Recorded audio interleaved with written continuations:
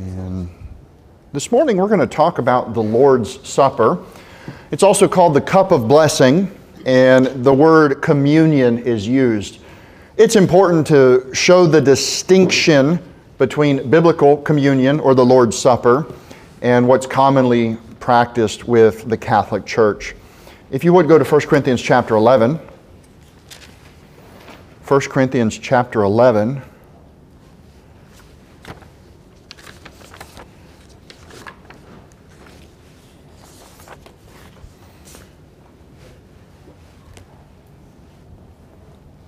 If you look at the first two verses in 1 Corinthians, it says, "Be ye followers of me, even as I also am of Christ. Now I praise you, brethren, that ye remember me in all things, and keep the ordinances as I delivered them to you." There are two biblical ordinances. Who knows what they are? Baptism and communion. Baptism and communion. And baptism, I'm going to put you on the spot, all right? Baptism is a picture of? Washing away all your sin. I'm just kidding. Oh, wrong answer. Death, burial, and resurrection of Christ. Death, burial, and resurrection of Christ. Now, He died for all of our sins. Salvation is a free gift. It's by trusting in Him, literally believing in your heart, trusting in Him and only Him. It's not by your good works. It's not by trusting in baptism or a changed life. Communion also is a picture. It is symbolic of our salvation. The Lord kept the Passover, and then He did something special, unique, different, and new as He was introducing the New Testament, the New Covenant. The Old Covenant had to pass away. It was flawed, not because God's Word is flawed, because people are flawed. He introduced the New Covenant, faith alone in the Lord Jesus Christ, the indwelling of the Holy Spirit. The Messiah had been revealed, the Son of God being Jesus. So He showed that to His disciples the night of His death. He was teaching them, or the night before I should say, about His body being broken and His blood being spilled for the sins of the world. So it also is symbolic. Some people try to add a third ordinance. They'll say that foot washing should be kept and remembered. I don't see that one there. So keep your shoes on. Now, at this time of year, we start to talk about the Lord's Supper. It is very important, and it's something where there's an opportunity of a blessing. It is called the cup of blessing. It's the cup of blessing. We get to drink from the cup of, if you will, salvation, in that Jesus is the living water, and once you take the drink of that, you'll thirst no more. It is the cup of blessing, and we are blessed because of Jesus and for no other reason. We're blessed because of the gift of God, which is eternal life. So salvation's by faith, and because of that, there is an event that the local church would keep, the New Testament church, teaching what Jesus accomplished as we remember Him. In 1 Corinthians 11, I want to give you a couple things real quick. Let's read, if you would. Look at verse 23, if you're in your Bible. Verse 23, "For I have received of the Lord that which also I delivered unto you." So in other words, Paul here is writing, this is what Jesus gave me, and you already know about it. "That the Lord Jesus, the same night in which He was betrayed, took bread, and when He had given thanks, He brake it, and said, Take, eat, this is my body, which is broken for you.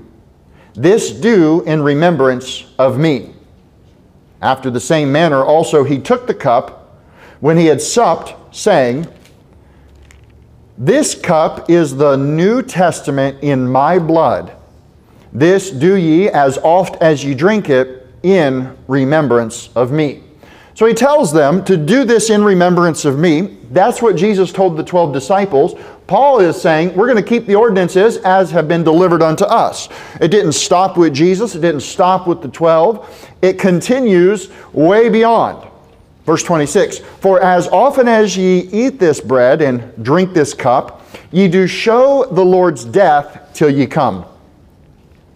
So the point is to remember that He died for your sins and rose again.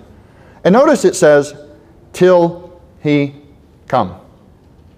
It's very fitting in this month as we're really focusing on prophecy, and on Wednesdays we just started in the book of Revelation, and I think it was Revelation 1:5 where it talks about His blood, the importance of His blood. There are false prophets that deny the power of His blood and the power of the cross, the power of the New Testament, the New Covenant. Well, we remember it because I'm saved because of what He shed His blood for me. It covers all of my sins, and also He's coming back till He come.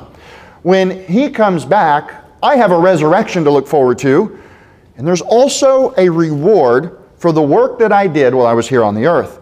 This is something we should remember. We as a church collectively do it near the end of the year. Some churches choose to do it near the Easter season. Others do it periodically throughout the year. There are other false churches that say that you must do it every time you gather, and I don't think that's the right response. Look at verse 27. Wherefore, whosoever shall eat this bread and drink this cup of the Lord unworthily shall be guilty of the body and the blood of the Lord. But let a man examine himself, and so let him eat of that bread and drink of that cup.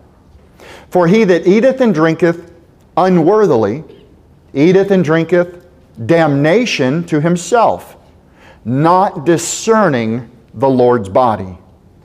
For this cause many are weak and sickly among you, and many sleep. When it says sleep there, it's talking about those that have passed. There are some that will partake in the Lord's Supper as a show in the flesh, and yet they're not right in the heart. And there's a punishment for that from God. He says in verse 31, for if we would judge ourselves, we should not be judged. But when we are judged, we are chastened of the Lord, that we should not be condemned with the world. I want to give you a couple thoughts. If I can get two young men to come up, and I want to give a handout. The Lord's Supper, if you notice in verse 19, while they're coming up here, it says, for there must be also heresies among you. And what has happened, there are many heresies concerning the Lord's Supper. Let me give you one. Here's one heresy. Don't keep the Lord's Supper in the congregation. Do it at home. Do it on your own. Now, the Bible is clear that this was a church ordinance. Church means congregation or assembly. The truth is the Christians are commanded to keep the ordinance in the congregation. Notice he says, keep the ordinance as I delivered. Luke 22, he made the statement, this do in remembrance of me. Jesus did it in His church of His disciples.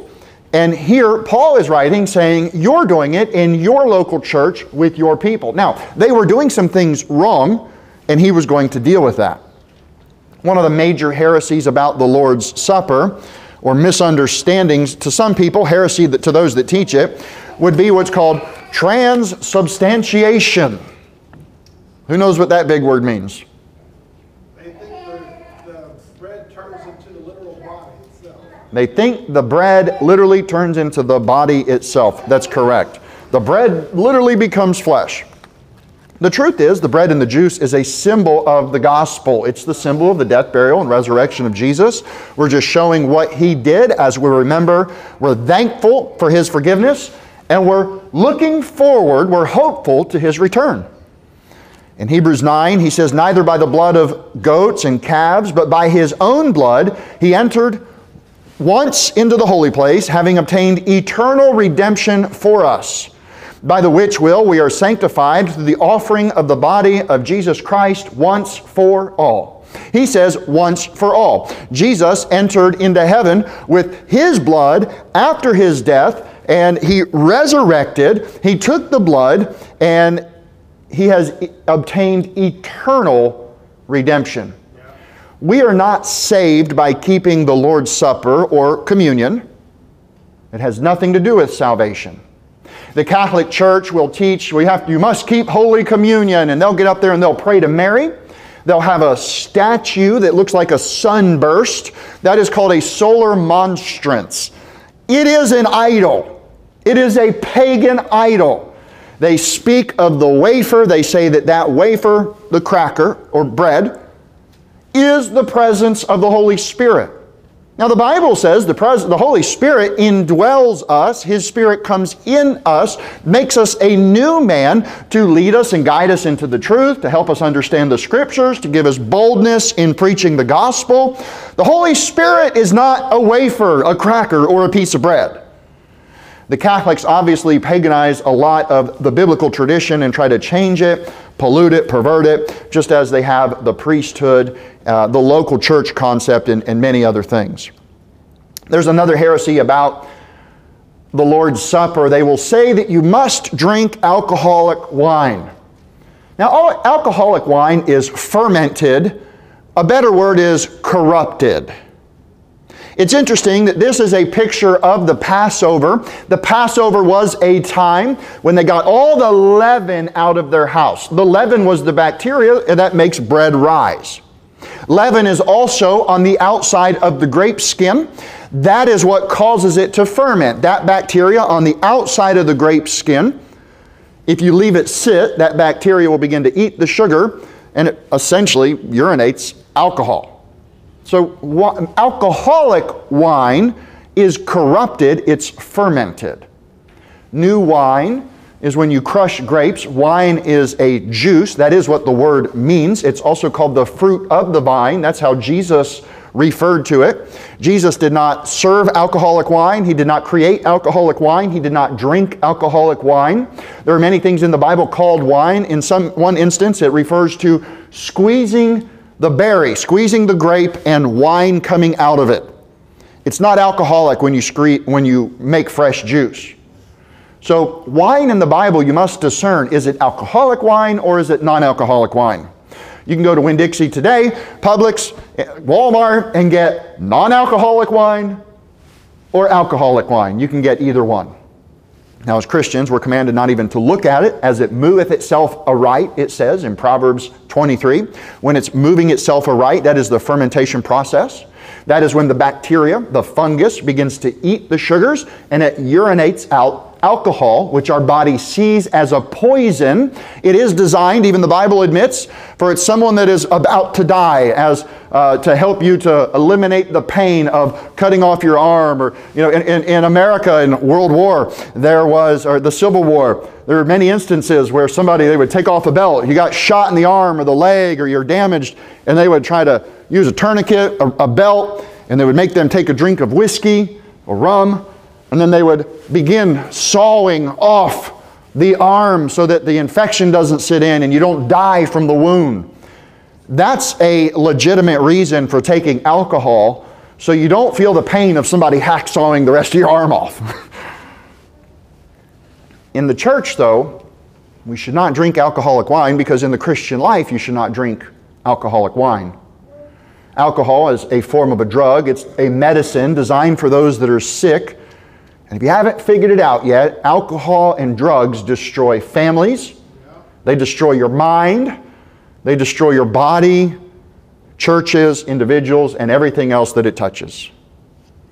Again, the truth is that Jesus used the fruit of the vine, not corrupted wine. Wine just means juice. You must discern by context what it's talking about.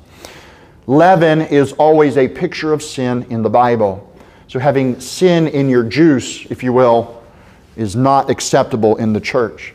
Even Jesus, after he introduced the Lord's Supper, Judas being there with them, in Luke 22, he says, "For I say unto you, I will not drink of the fruit of the vine until the kingdom of God shall come." Jesus is literally saying that night they drank the fruit of the vine, grape juice, and had bread and had a meal. Now we know that Jesus is our Passover.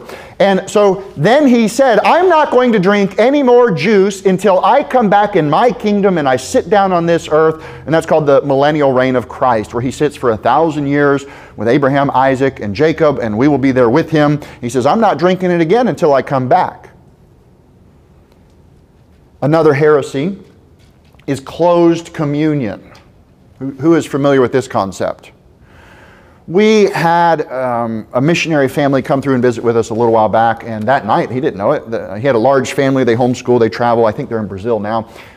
They came and we had communion that night, and the Lord's Supper, and he was taken aback. He says, I've never seen anybody have open communion.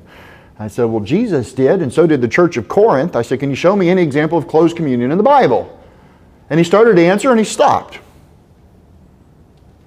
That's interesting. I might have to get back to you on that. Now, he was at least a Berean, and he studied the Scriptures. There were several things we talked about, end times timeline and everything. And he came back. We had a 2-hour session, just him and I, a marker board, talking out a lot of different things. And I appreciate his spirit of being willing to receive it. It is heretical. It goes against the concept of the Lord's Supper to kick somebody out. Now, the way we practice it in our church is the head of the household decides who will participate with it. We're going to do it the last day of the year.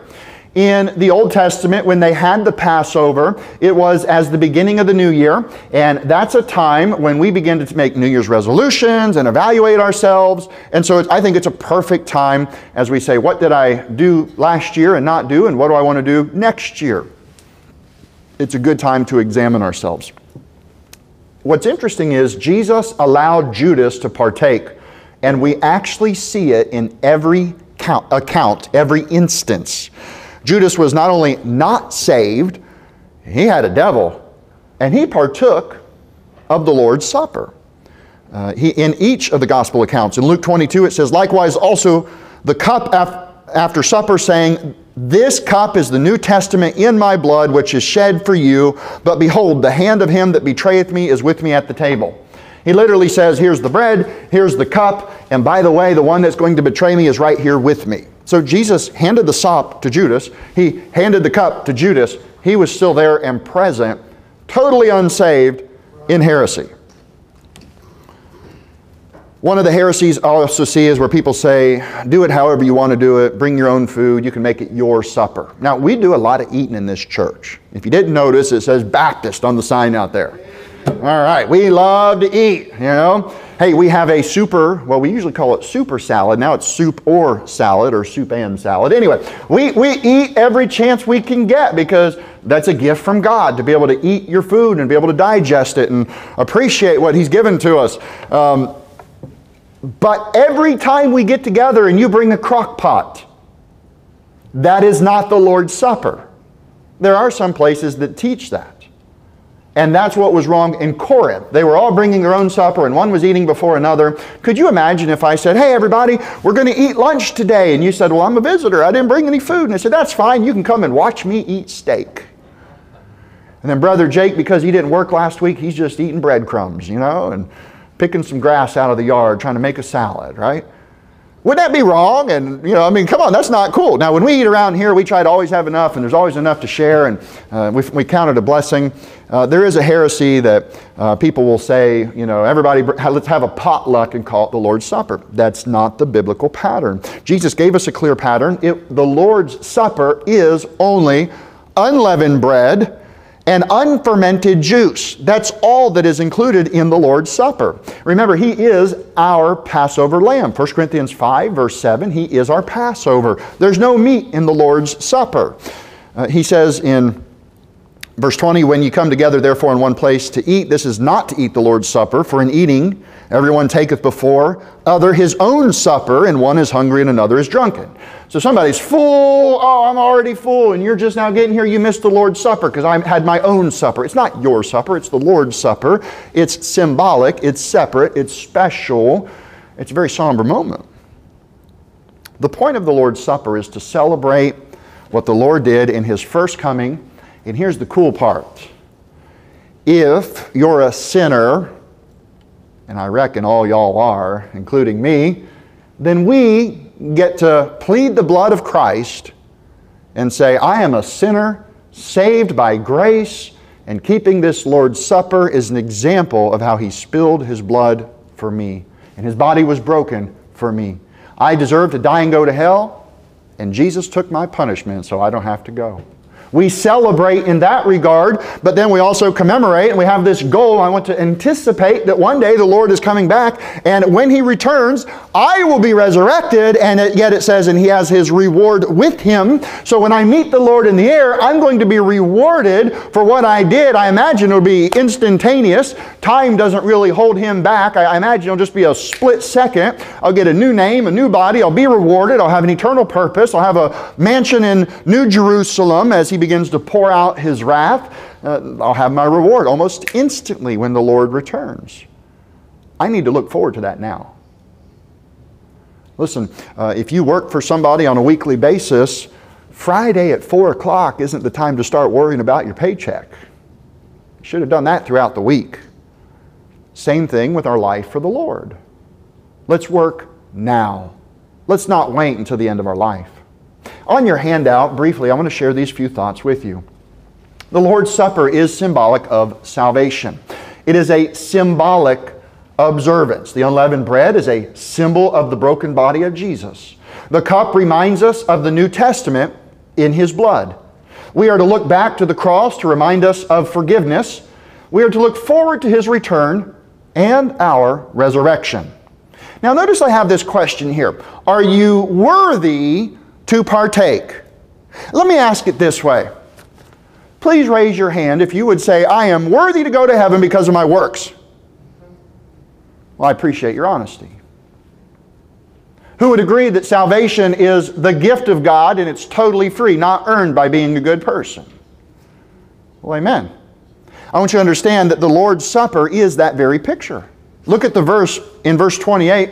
But let a man examine himself, and so let him eat of that bread and drink of that cup. I ask you this question, are you saved? Salvation is required to take the Lord's Supper, and it's not my job to inspect you.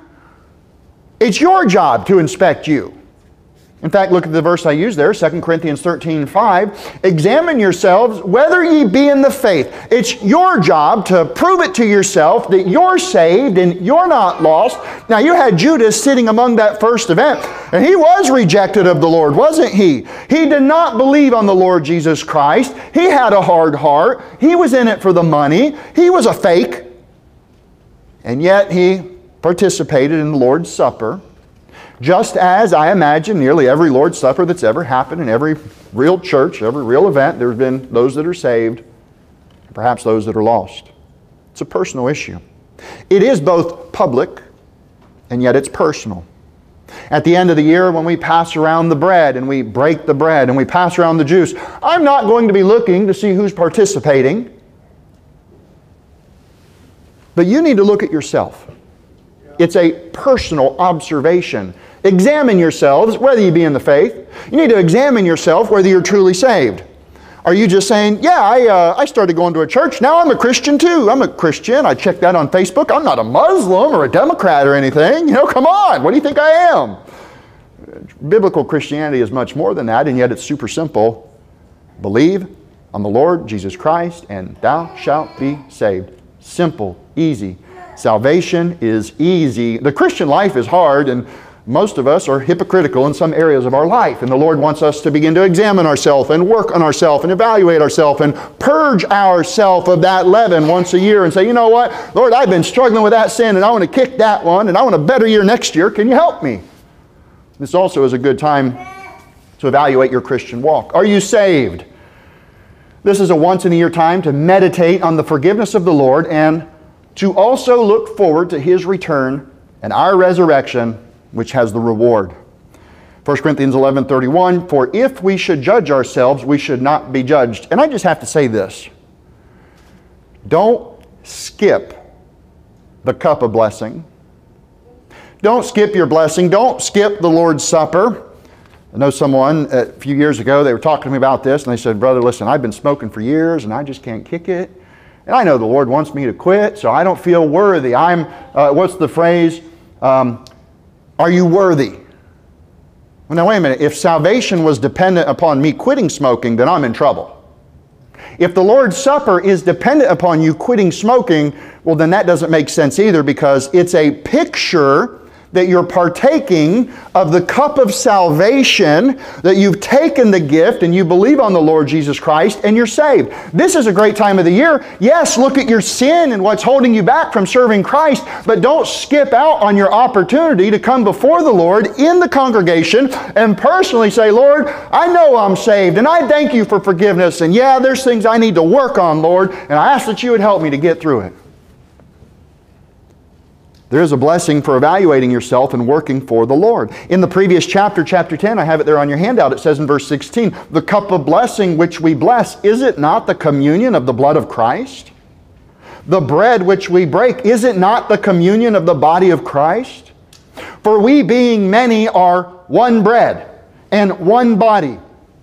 For we are all partakers of that one bread.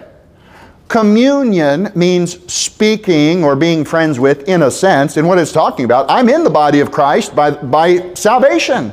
I am in the body of Christ and I am covered by the blood because it's a free gift. I didn't have to earn it. And if you don't have to earn it to be saved, you don't have to earn it, if you will, to keep the Lord's Supper. But it is a great time of the year to evaluate yourself. I have a verse at the bottom here. If we'll read this, look at it together. It says, who can understand his errors? Cleanse me from secret faults. Keep back thy servant also from presumptuous sins. Let them not have dominion over me. Then shall I be upright, and I shall be innocent from the great transgression. Let the words of my mouth and the meditation of my heart be acceptable in thy sight, O Lord, my strength and my Redeemer. Amen. This prayer is so awesome. He's saying, Lord, I know I have problems and sins and shortcomings, and I want to work on them and help me to get stronger. And then he says, you are my strength. He says, you are my salvation. The good news is, if you're saved, you can partake in the Lord's Supper, and I encourage everybody that is saved. I believe it's our duty. We have two ordinances. Once you get saved, get baptized as a public show of saying, I was lost, but now I'm saved. And when the Lord's Supper, when this opportunity comes around, it's the same opportunity. It's both a public profession, but it's for personal inspection. Let a man examine himself. And I encourage you, what a great time of the year to plead the blood of Christ over your shortcomings in 2023. And what a great opportunity to look forward to what God can do with you in 2024. The Lord's Supper is coming. Please begin to prepare yourself. Be in prayer what God would have you to do. Let's pray. Dear Heavenly Father, thank you so much for the gift of salvation. Lord, help us to truly understand how awesome it is. Lord, help us to recognize our many sins that you have already forgiven. Lord, if there be anyone here today that has not yet taken the cup of salvation by trusting in your finished work, I pray that you would open their heart and their mind to receive the gospel. And we ask all this for your glory and your power. We love you so much, Jesus. Thank you for saving us. Amen.